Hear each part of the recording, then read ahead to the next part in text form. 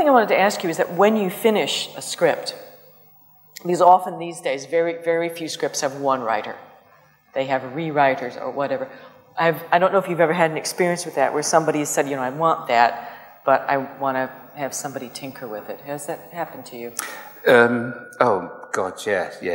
It's, hang on, I remember interviewing a few times. Peter O'Toole was wonderful. The way he spoke, it does speak.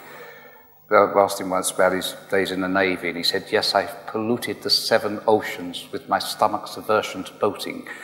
But he came up with this sort of spoke rather better than I could write. But his one is 3 kinds of madness. Madness, divine madness, and making films. But yeah, the thing coming up, yes, the bullying, the cajoling, a lot of people getting involved, and one there say, certainly there's the producer first of all, then the director, and then even actors wanting to pull it. That's why it's so important that whatever you hand over or you do sell, you're so sure of it, not have doubts, or if you have doubts, maybe don't voice them about things, and look for what you hear may improve it, but be very, very sure of what you want. You've got to be kind of tough this. There's a lot of bullying. But I've got to I can't work with it. I did a couple of musicals working with someone else, and actually I'm a very selfish writer. I've got to do it myself. There's something happening at the moment where dissatisfied, so let someone else take it over. But I don't want to sit in the same room writing it with them.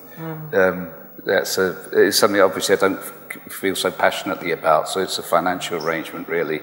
Well, you're writing, basically you're writing a commodity, you're writing something to sell, which is also yours, but if you are going to be so possessive of it, it's sometimes, what I'm saying is that... I noticed that thing, is the difference in the credits, isn't it? It's by so-and-so, so-and-so, and so-and-so. That means the and did more, or there's all those kind of rules, isn't there? There is a hierarchy there. Or with, and yeah.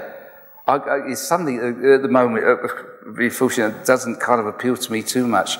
The other thing, of course, is it's good talking about the idea. Very often, when it comes to a commission, someone's interest, you may find with first scripts, they don't kind of, that one doesn't grab them enough to want to do.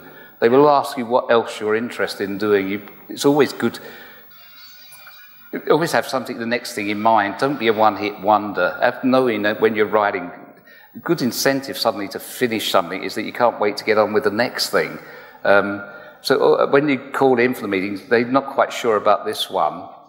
See if you can convince them. But what else are you doing? And it's nice to talk through something. Yes, that's how, from the kernel of your idea, not fully formed, and then that might fit into the pattern of something that is going to grab them, yeah. But there'd be a lot of talking about it beforehand, yeah. Would you agree with this, that if somebody can stop you from writing, they should? I think if you want to write, no one can stop you, yeah. I'm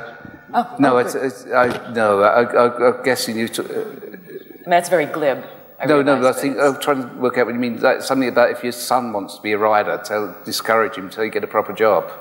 It's just one of these things where everybody thinks they can write. Yeah. And they don't realize that writing is actually much harder than it reads.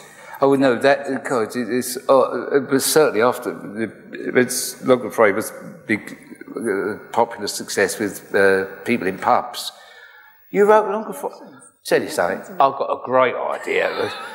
No, I can't write. I'll give you the idea. We go 50-50. Oh, God. I got into a good line thing here.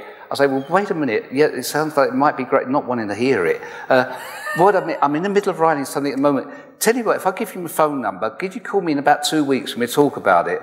My number then was 554-2192. They go to write it down. So instead of 554, it'd be 555-2192. So and if I ever bumped into them again, they say, well, I phoned you, it was the wrong number. Oh, you wrote it down wrong. But that's happens again and again and again.